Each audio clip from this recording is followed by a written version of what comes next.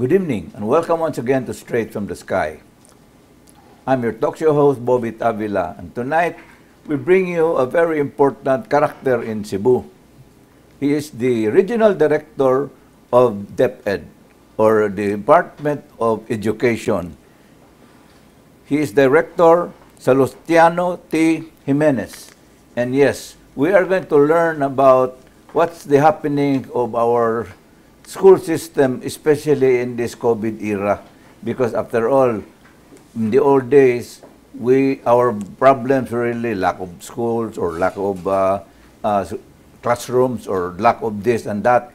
But today, our problem is even bigger because of the COVID-19. So we are really glad that Director Jimenez is with us tonight so that you will be enlightened about what to do and what the DepEd will be doing. And we'll be back with him after this break. Please don't go away. We'll be back shortly.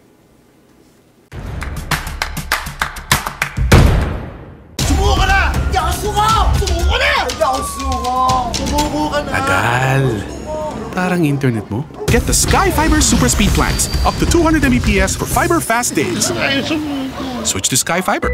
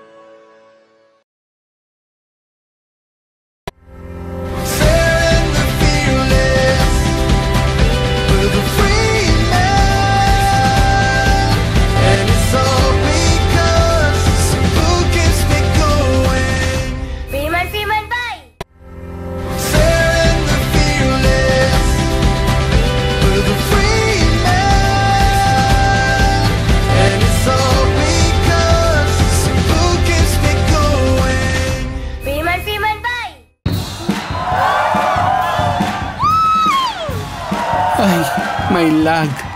Parang internet mo? Get the Sky Fiber Super Speed plans. Up to 200 Mbps for fiber fast days. Switch to Sky Fiber. 3 major financial needs to complete financial picture. 1. Investment. To generate continuing income for when you retire. Letting money work for you. 2. Income protection. Life insurance, to protect your family if you die too soon. Life insurance protection help finance your children's education, pay estate tax, pay debts instantly. Number 3, healthcare. To provide you healthcare when you retire or when you stop working, someone to take care of you when you get old.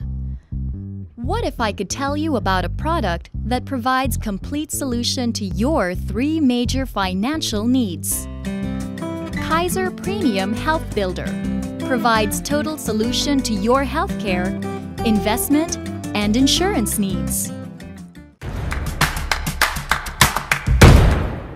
Thank you for staying with us. It's really an honor and a pleasure to have with us Department of Education Regional Director 7, Salustiano T. Jimenez.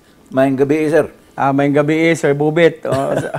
Huwag sa tanang mga nagtanaw, no? So, I'm so glad nga once in my life nga nakakuha mo, no? As my idol, no? So, kuan. You know, so, salamat kayo. I'm I've so always grateful. wanted you on my show because after all, Department of Education is really part of the lives of Filipinos, especially when you're still a baby all the way to when you get older. And ako mga problema is more on, I did not realize nga ang Region 7, mga dako kayo. So you have really a huge undertaking when it comes to DepEd. So, but before we go to that, Director, please tell me your life story. Giyon sa amin mo abot sa Regional Director 7. Okay, so thank you very much for that. No, my life story actually it's not that challenging because maybe God blessed me with so many people as instruments for His help. So actually, I'm a Boholano na I was born in Tugas, Itafi, Bohol, September 1969. So I'm already 50 years old now. And from there, I studied my elementary in Tugas and also in Hitafi Central until grade 6. But in my high school, I studied in a private school. No? So, and then in college, I studied here in Cebu. So it's where I started my career. So after graduation at the University of the Visayas in my undergrad, so I was taken in by the university to teach, no, in Pardo Gullias High School for 7 years. So what subjects did you teach? So I taught Araling Panlipunan, even Araling Panlipunan because I'm also a graduate of political science and a Bachelor of Laws at that time. No? So as of now is Juris Doctor. From there, after 7 years, I transferred to the public school way back 1996. So in 1996, I started as a teacher 1. Then in 1998, I became teacher 2. Then 1999, teacher 3. In 2001, I became the school head as head teacher 3. Then 2003 as principal 1. Then in 2006 as division supervisor, also managing the private schools. And then so, 2006 in Cebu City. I thought DepEd ay labot ang private schools. Actually, private schools, especially if they're offering basic ed, from preschool to grade 12 or before is up to grade 10 or fourth year high school. No? So DepEd is actually the one recognizing the operation of private schools. So we give permits to private schools. So private schools, especially offering basic ed, cannot open without a permit from the Department of Education. Something new that I've learned. So they need to have to open and operate for the first year, and then in the second year, if they will not be given the government recognition, so they need to renew their permit every year. So some of our private schools actually keep on renewing their permits every year. But once they receive already the government recognition, so that is lifetime recognition. Except if their sec is already 50 years, so no more corporation. So they need to also to reapply for DepEd because once the corporation is cease its operation, so there will be no more government recognition as well. So that's the time. And then from there, as 2006, I became the supervisor in charge of private schools. Then 2008, I took the superintendent's examination, and I passed then. So that was June of 2008. And then I became the assistant schools division superintendent in Cebu City in September 2008. Then from there, as assistant superintendent. Then in 2012, I became the superintendent in Negros Oriental Province Division. So from 2012 until 2015, because by 2016, I became the assistant regional director in Negros Island region. But because of the dissolution of Negros Island region, I was transferred to Region 7. So I became the assistant assistant regional director in Region 7 way back 2017. Now, last 2019, June of 2019, Director Hirota, the former regional director of Region 7, retired. So I replaced her. No? So that's why I became the regional director in Region 7. Good so that's to know. Actually, I rose from the ranks. Yeah, that's very good. All the levels, I passed through all the levels. Kasuway ko tanan. Di noon kayo dugay, but at least I also have the feel what's in there, no? Being a teacher 1. Actually, sa teacher 1 pa ko, my first assignment was in Bunbon, Cebu City. Mountain school. Mountain school. Yeah. How do you how do you become a teacher? Ang doktor no, mayroon ka 10 years, ang college 4 years, depende sa kung teacher pila ka tuig. 4 years actually sa teacher, you have mo kuan kag undergrad 4 years. And then you will take the licensure exam. So once you already have the licensure examination, you pass the licensure examination, then you can be allowed to teach. Now, in my case, actually, when I graduated, it so happened I graduated as an honor student in college, so automatic man ta to sa kuan.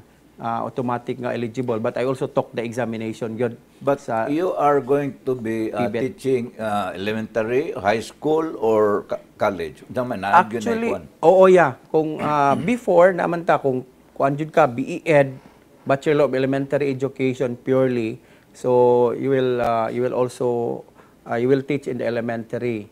So kung BSEd ka, mo teach sa kag high school, no? So while kung for example kung BEd sa ka nakay specialization, maka-teach po kag high school. So ang ako before kay social studies, kay political science man, and then naasag ko'y kuan sa Bachelor of Education. So mo na naka-teach ko pag graduate din ako, kuan ra ko sa UV, no? And then mo to naka-teach ko high school. So kaning being a teacher is also like for lack of similarities, murag pare kana bang kuan ba na kay kanang what you call calling from the Lord nga git tawag ka nga muna imong trabaho. Possibly because my dream before was to become a priest. When I was still in high school, because I studied in a sectarian school, no, in high school in Santo Niño Institute in Bohol, in Hitafi. So na mga pari, so murag gusto ko magpari, but since my parents and my grandparents don't want me to become a priest. Actually I'm the youngest, the only son, the only grandson. So maputol ko no. Kana bang mga concern ba nga maputol ang family line kay ako ra may lalaki, ako ray bugtong mako nga apo nga lalaki sa side sa akong mother. Niya sa ilaha niya kamanghuran pa gyud. Upat mi sa magsuon, namatay ang usa, tulo mi nahabilin, and pulo sila babae. Ako ra jud lalaki kamanghuran. So mao na nga kuan, but siguro I'm not destined to become a priest. So ang pinakaduol sad sa priesthood is to become an educator. Yeah, kana lagi kuan murag educator. It's like it's not easy to be a teacher. Yeah. You need to have a passion yun and love for children. Correct, no? Or else, sa high school. If you don't love children, that would be very difficult. Correct. If you have what you call even a little lack of passion, then you will have a problem. Yeah, yes. Kay the best way of working is to love what you are doing, doing. and then you are no longer Yeah. working. Yeah, you're happy working with fun. Yeah. Yeah, that's the thing. So people think that you're working, but for you, the one working, you feel it's just for fun. So passion, that's passion. Yes, Yeah, that's really true. If you have the passion, so you will never complain sa mga sacrifices ba. Well, this is what you call, you took over from Director Herbosa. So Yes. that will be, that was a 2019. Yes, yeah. And this is More than now, a year already. Yeah, so it's been more than a year, and we'll be back with Director Jimenez after this break. Please don't go away. Internet mo? Get the Sky Fiber Super Speed plans. Up to 200 Mbps for fiber fast days. Switch to Sky Fiber.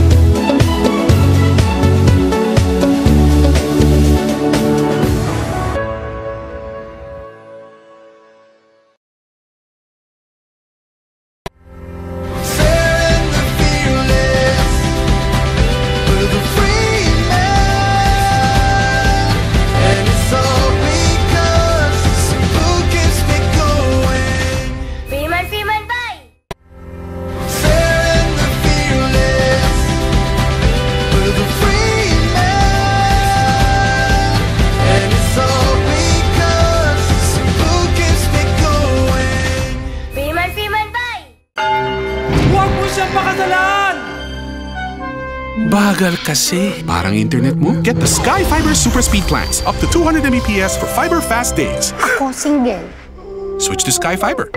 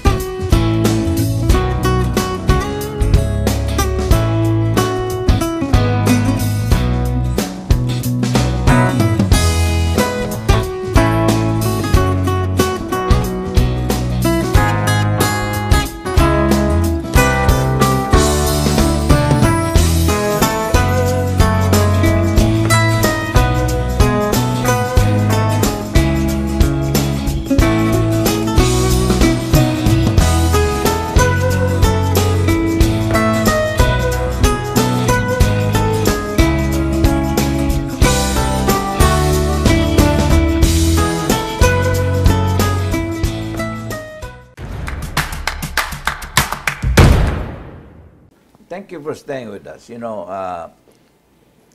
Director Jimenez has been more than a year, and he is probably the most experienced when it comes to what's happening to this global pandemic, because what yung nakasuway sa any of the regional directors, whether on any region, nga sa problema that we're having today. I mean, for instance, last month was supposed to be the school year June.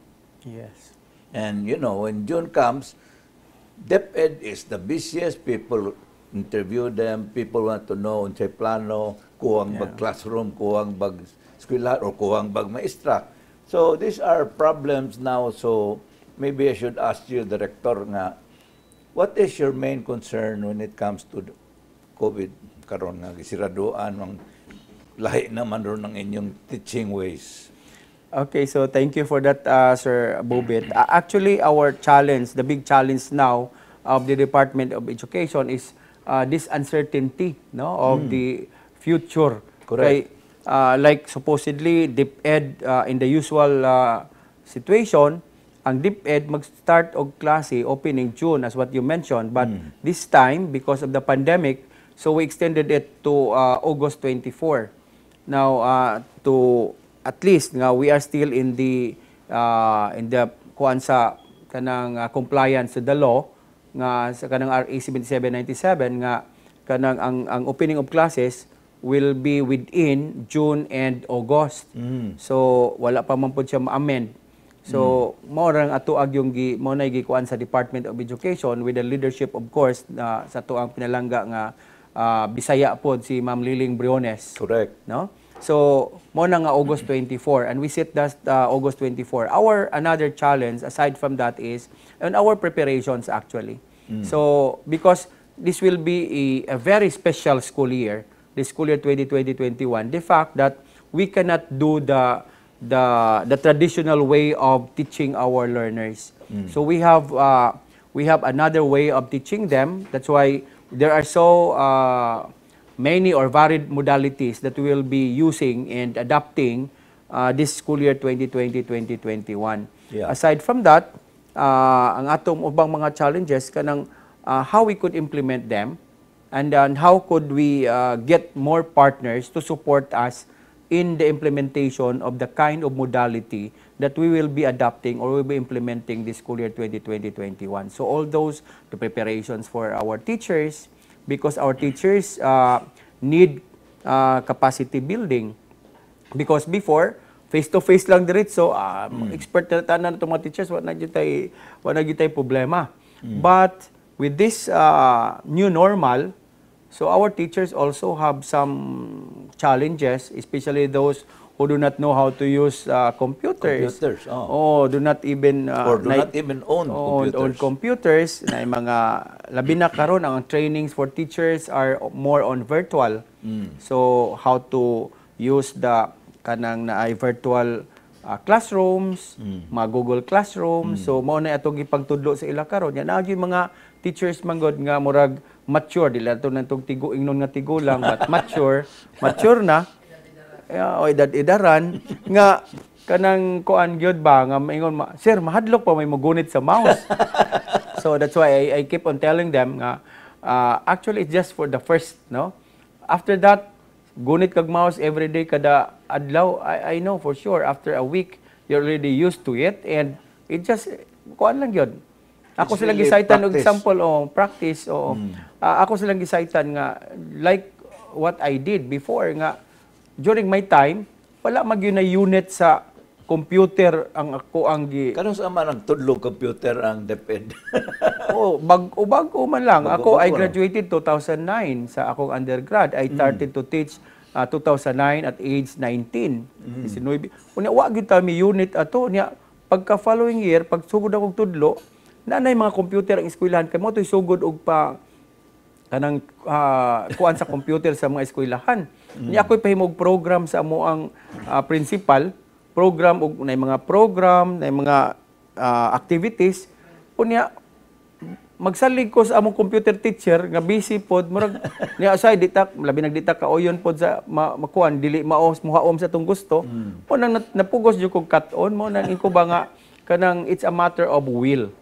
So if there's a will, there's a way. So most na to mga teachers, but as I said, ato sa mga teachers, I know they are resilient. How many crises they've been through, and then they still stand and survive, no? So same with this pandemic, possibly, no? Nga o kana lang mga butang, makatuna na nila. I know they are professionals and they can become adjust. skilled in this kuan. Oo, Ako bitaw, Director, I'm now 33 years in the what you call media.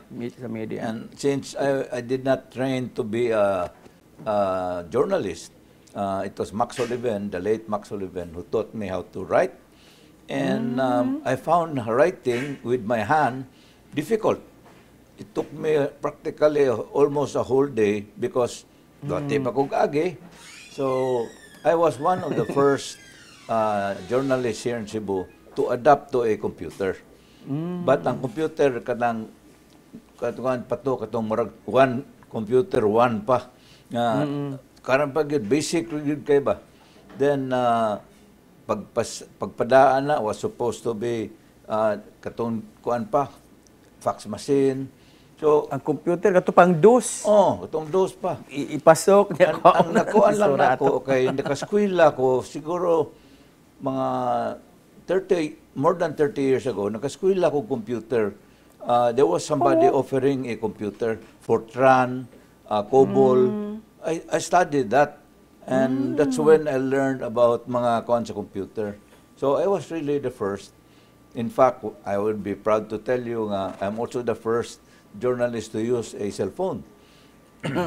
So, ang akong cellphone number ko 5010060. Wow. Di ko And kalimot. still memorized. Sa isinta pagod. So, you can imagine how things evolve also for a guy who have to learn how to become a proper journalist.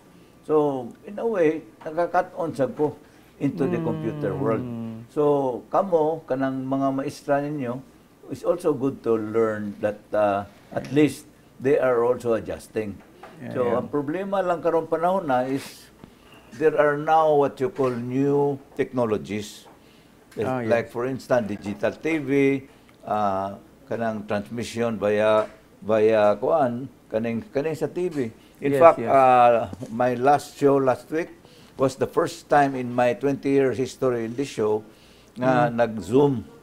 Okay. Nag-Zoom ko. Ang akong guest was Bobby Joseph in Alabang. So it was the first time I tried Zoom.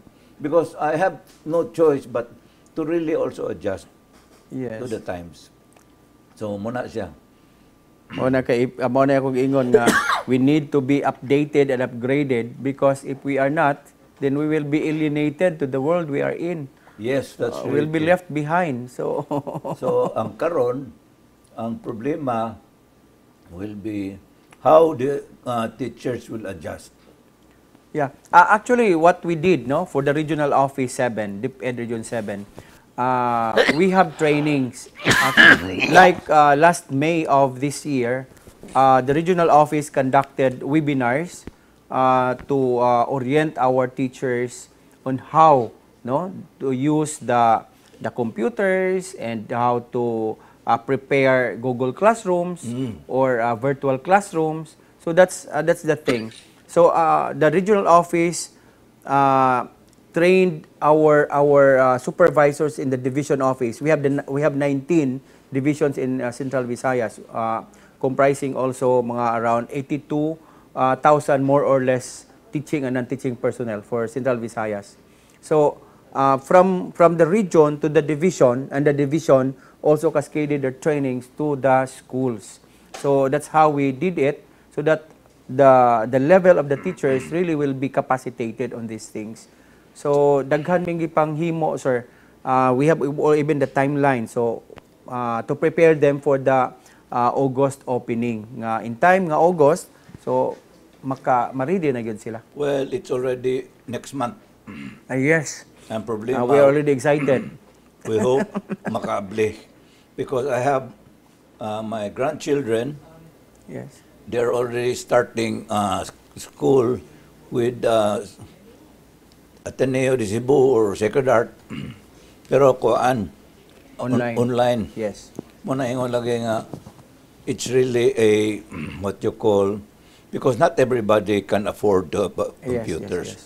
So that is an issue that we have to complain or a challenge that you have to face, and we need to really face it frontally. And we'll be back with Director Jimenez after this break. Please don't go away.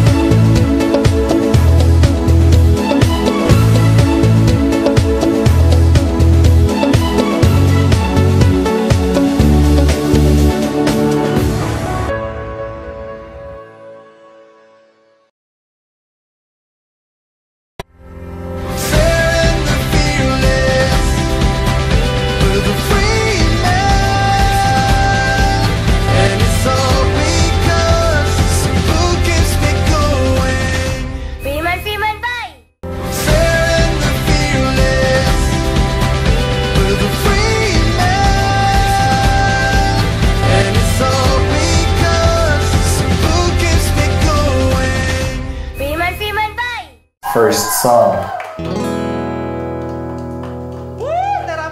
Thank you. Bilis maka-sound trip. Ganyan sa Sky Fiber Super Speed Plans. For today's look, Bilis makaganda. Ganyan sa Sky Fiber Super Speed Plans. LU pare. Bilis maka-vacay. Ganyan sa Sky Fiber Super Speed Plans.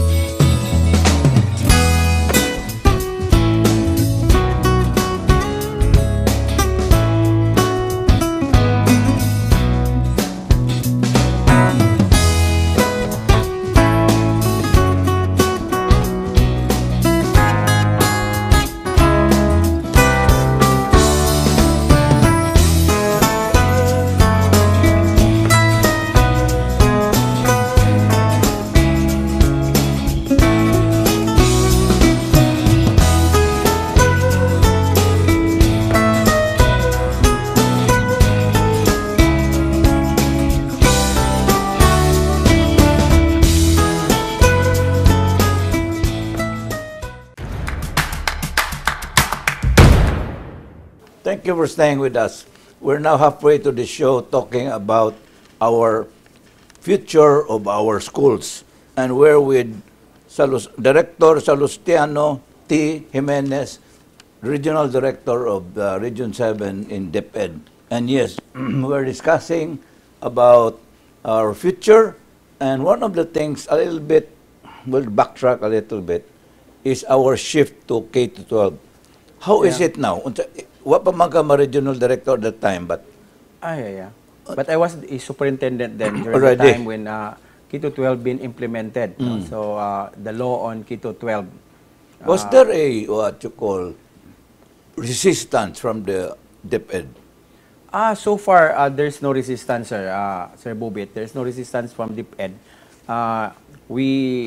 DepEd is really accepting that, no, nga we'll be implementing and supporting the K-12, no, of the K-12, so kinder to grade 12, because DepEd also see it that all throughout the world, Philippines is one of the very few who offered the basic ed only 10 years. No? That's Kita true. nalay nabilin nga 10 years. Correct. All the rest, that's one of the foreseen nga reason nga ang Philippines, instead of going up ang ato ang quality of education, na lag behind ta in some other Asian countries. That's why I supported K-12. Because some other countries already been implementing K-12 years back. Yang kita nawahin na noon ta nga kita mo ay kanunay nga mag-trendsetter, kita mo ay kanunay taas kaayo ang atong quality sa education, but naungusan gyud ta noon. So because of that, to answer that, to address that concern, that's why we have to implement the K-12 program of the government. So especially that, aside from that, ang K-12 is K-12, no, program.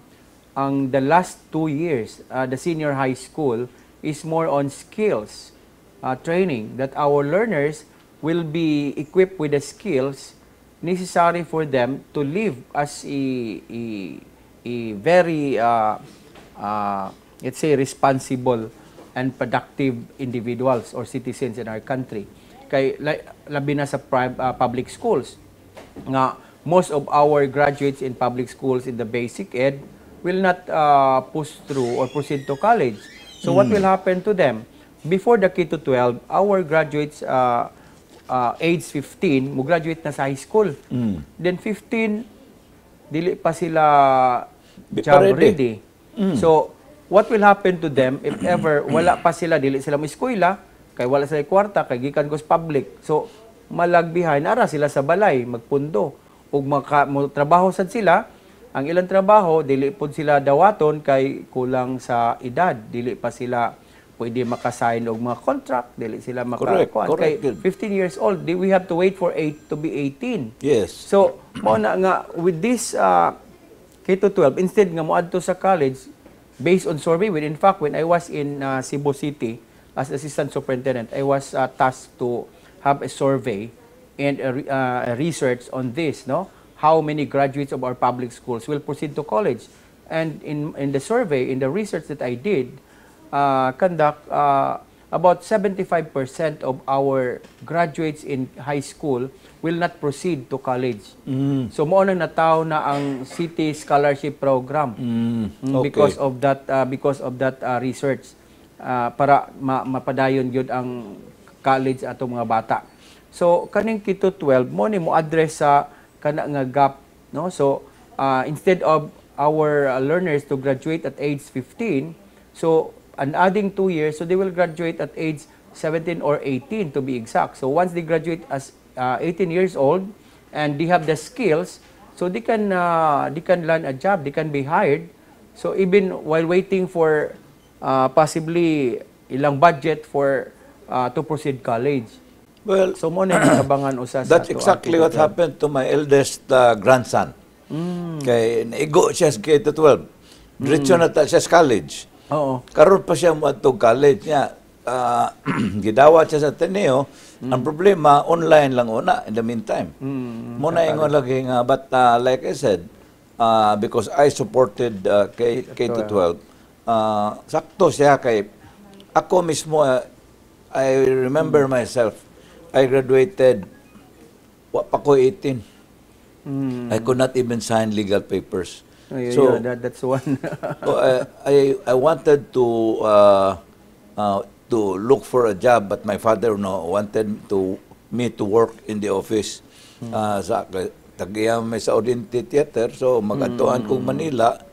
But then kung mo pirma kog something, munguta na sila 18 na ba kadong? Di pa.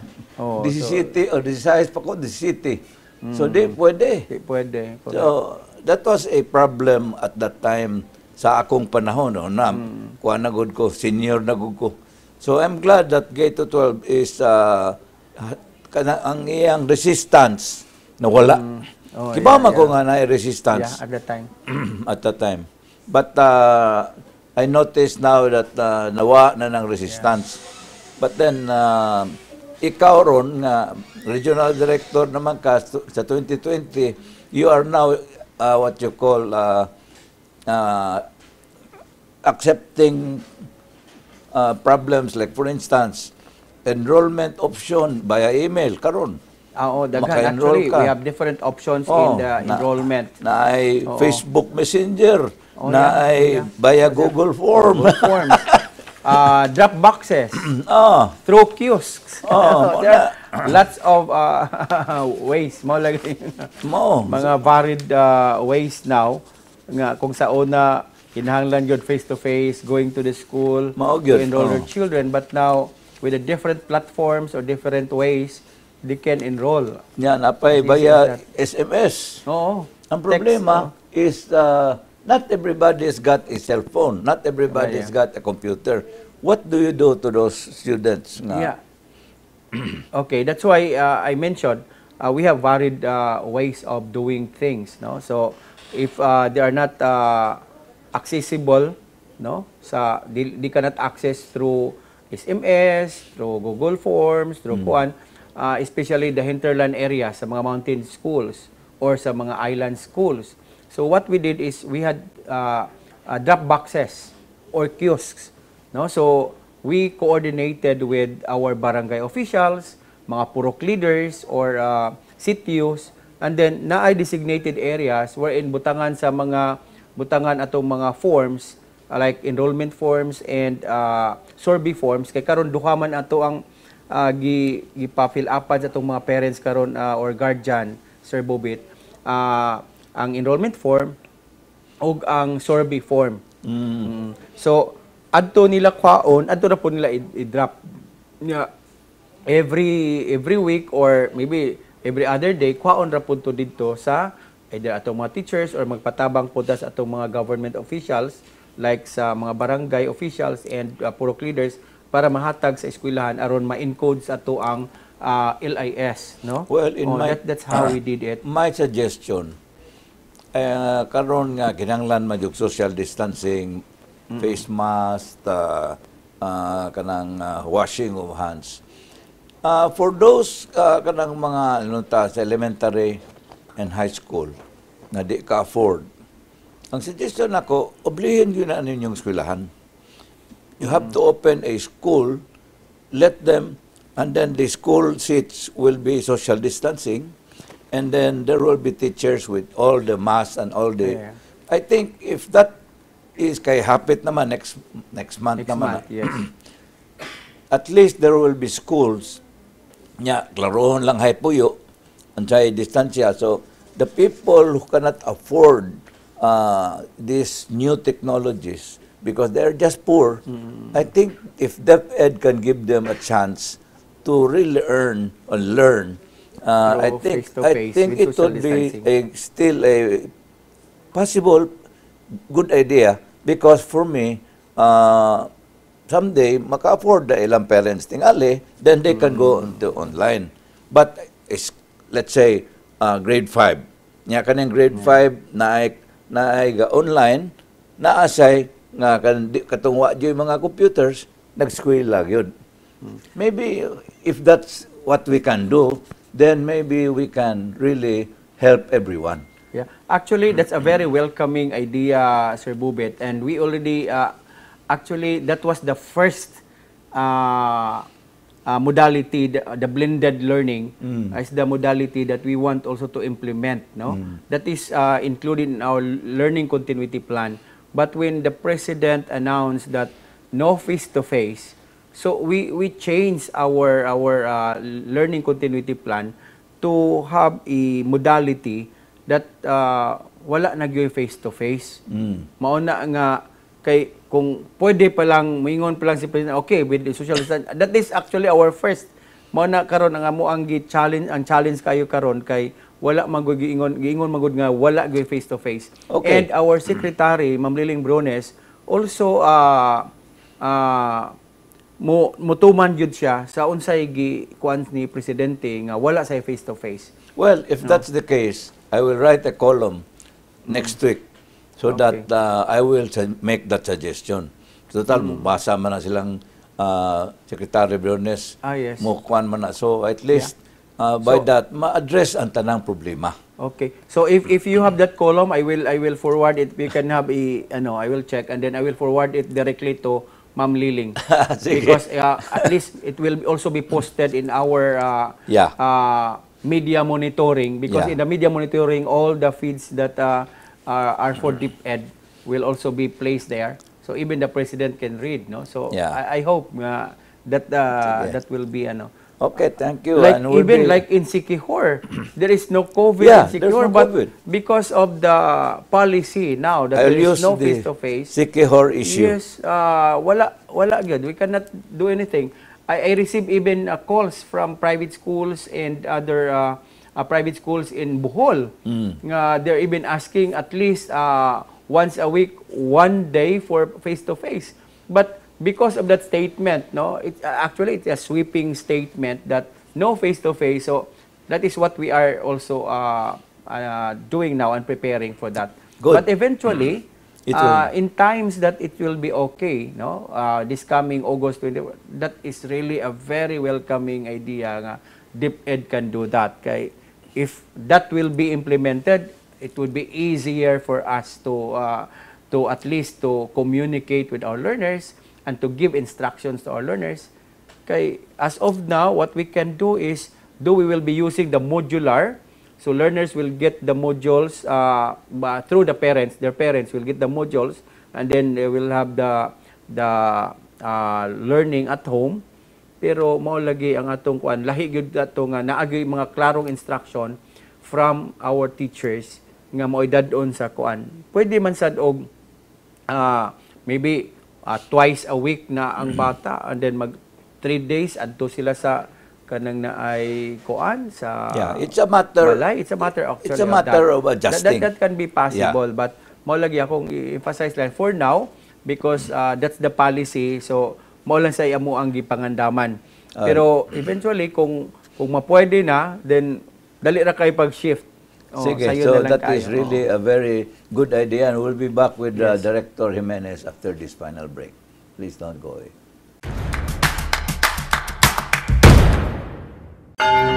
Huwag mo siyang pakasalan! Bagal kasi. Parang internet mo? Get the Sky Fiber Super Speed Plans. Up to 200 Mbps for fiber fast days. Ako single. Switch to Sky Fiber.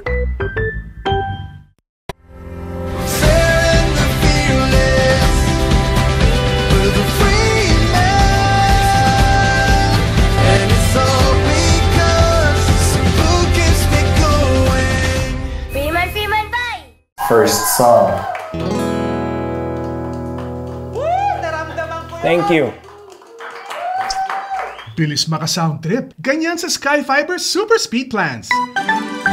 For today's look, Bilis makaganda. Ganyan sa Sky Fiber Super Speed Plans.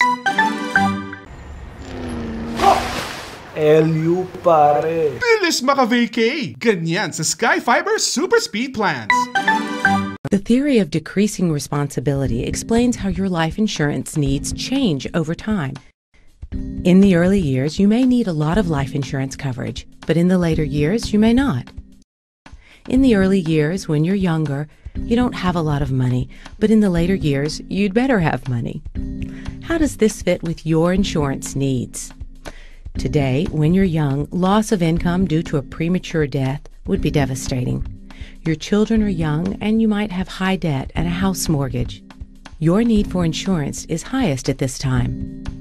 When you get older, retirement income is needed. Your children are grown, your debts are lower, and your mortgage is paid. If you have savings, you are self-insured, diminishing your needs for insurance. That's the theory of decreasing responsibility. By having life insurance when your financial responsibilities are the greatest, you can have peace of mind knowing your family's future is protected.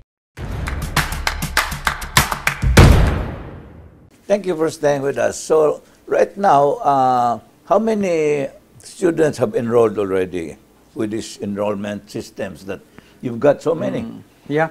Actually, Sir Bobit, our enrollment now in Central Visayas, malipay lang punta, no? Because we reaches already 1,470,000 more or less, no, for Central Visayas.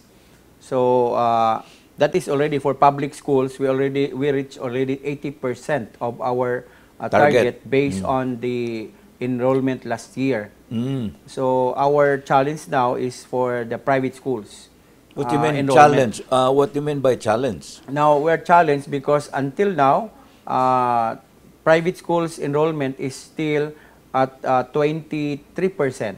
Only? Yes, 20% of the previous enrollment. So might be parents and guardians are still hesitant to enroll, no? But that's why I hope that the parents or guardians will decide now whether to enroll their children in the private schools or they will transfer it kay maghuna-huna pa man kuno ba. Basin ang ilang dughan gusto pa nga mo stay sa private pero maghuna-huna po sila nga ang bulsa siguro maingon pod nga adto lang sa public. So ug di-decide nga it's about time to decide na nga maka-decide na gyud sila, no, kay aron kung moari magyud sila mo decide og mag-ari public, so at least we can include them ang ilang mga bata in our preparations kay mag-prepare pa tayong mga modules. So ang printing pa sa modules, ang reproduction, if they will enroll late na, dili na niya sila matagaan na pod nato og mga modules, mingon na pod nga dili gyud na siya ready kay mo nang dili man kapanghatag.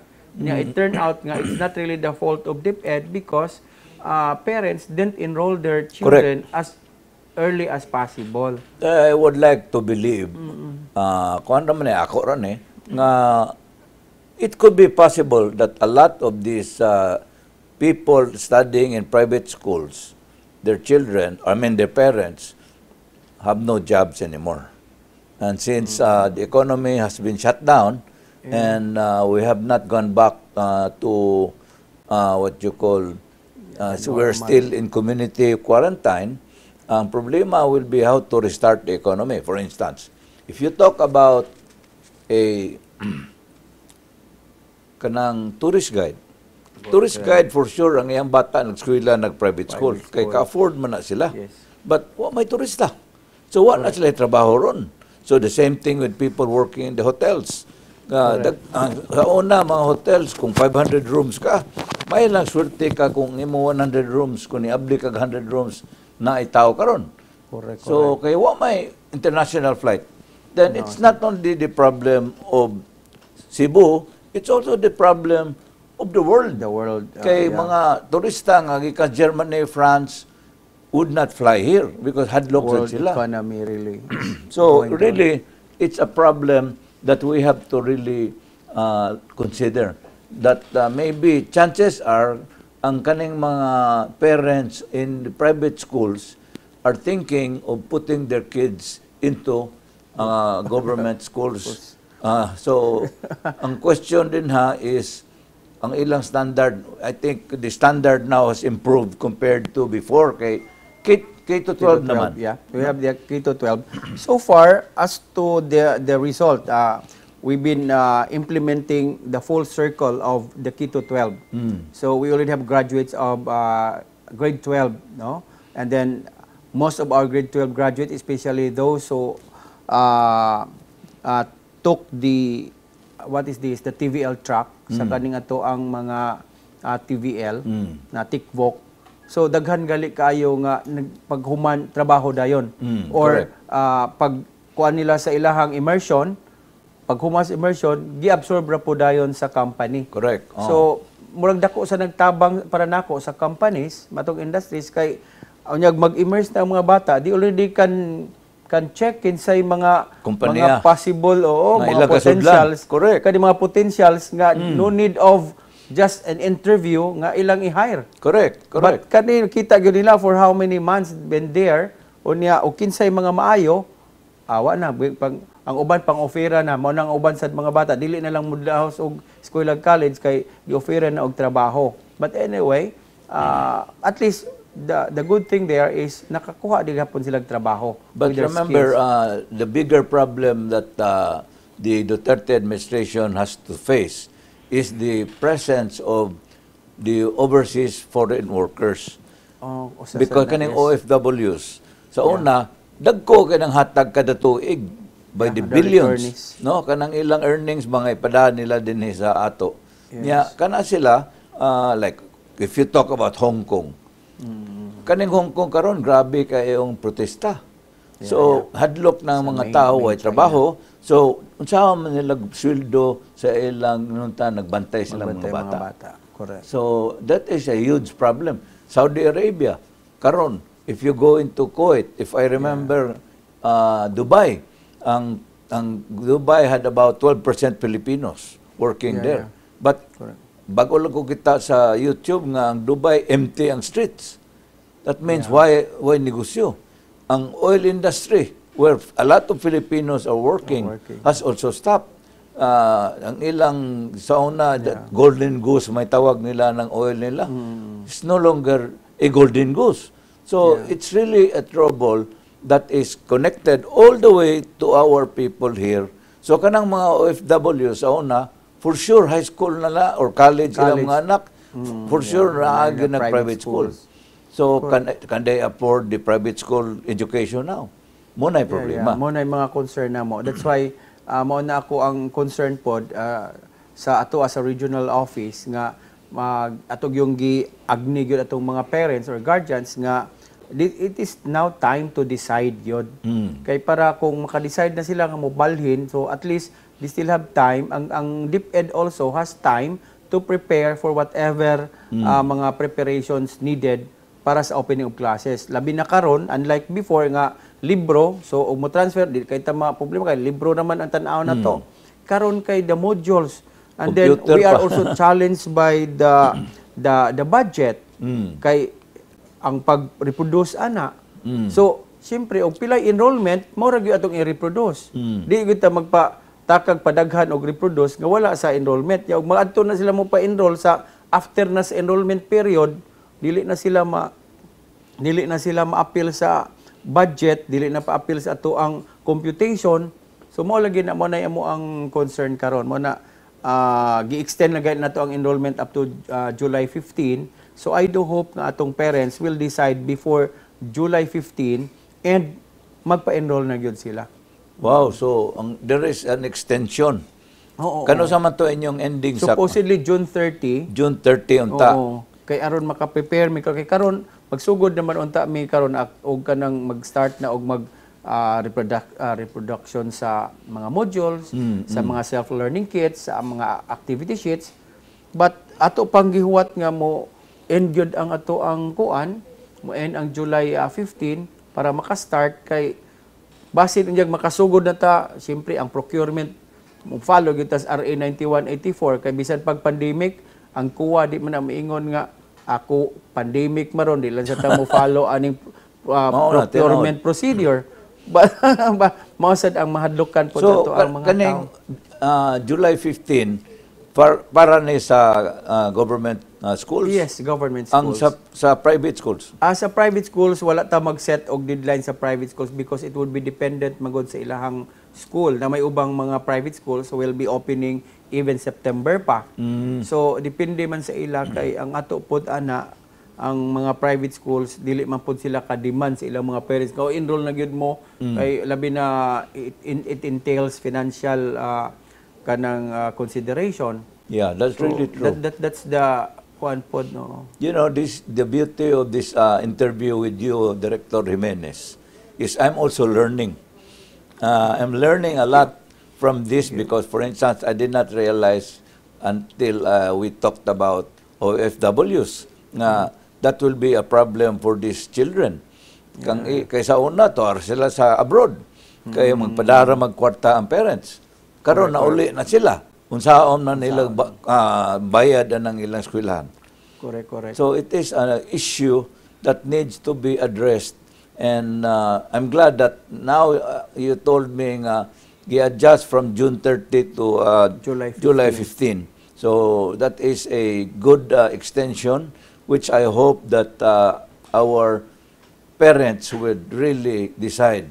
If you think that you should bring your children from a private school to a government school in DepEd, kay hadlok tayo ang pride man usahay maguna kay gikan ng kanang private school yan ari nila nga sila sa kuan, but your education of your children is a very primary what you call priority to for your family, so that your children would be an educated lot. Unfortunately, we ran out of time. We'll just ask Director Jimenez for his parting shot after this final break. Please don't go away.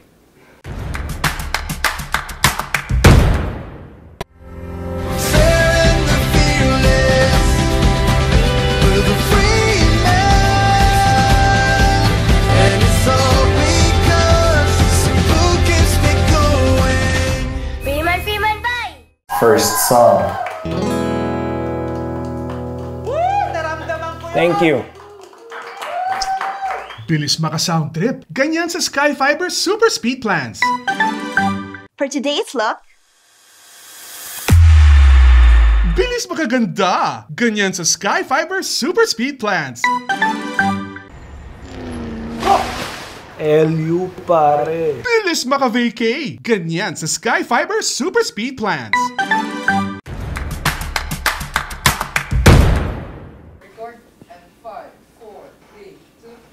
Thank you for staying with us. Let's now ask Director Jimenez for his parting shots.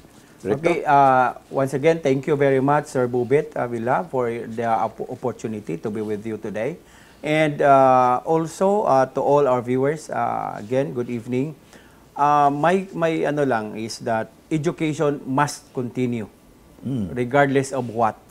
Now, what is important here is we need everybody, each one of us, to give our share in order that the learners, the children whom we wanted to become somebody in the future, who will be replacing us, will be the kind of citizens that our country is wishing to have.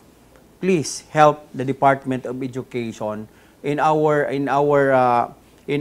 push, in our struggle to continue education amidst this pandemic crisis. So let's all together heal as one, and let's all together be for the Department of Education and for the education of our children. Thank you very much, and God bless everyone. Well, thank you so much, Director Jimenez, for enlightening our televiewers, including me. I've learned a lot. That, for instance, I did not realize kung like what the President Duterte insisted nga there will be no face-to-face schools. Ang mahitabuan na katotang mga pobre nga di gyud ka afford og cellphone or computer, how can they really teach their children? Mabiyaan na sila. So the only way is really try to change minds. And I will write a column on next week on this one, because for me, the education of all is very important. And we really learned a lot from this interview with Director Jimenez, and I'm really glad that you've heard it here in Straight from the Sky. I'm Bobit Avila. Thank you and good night.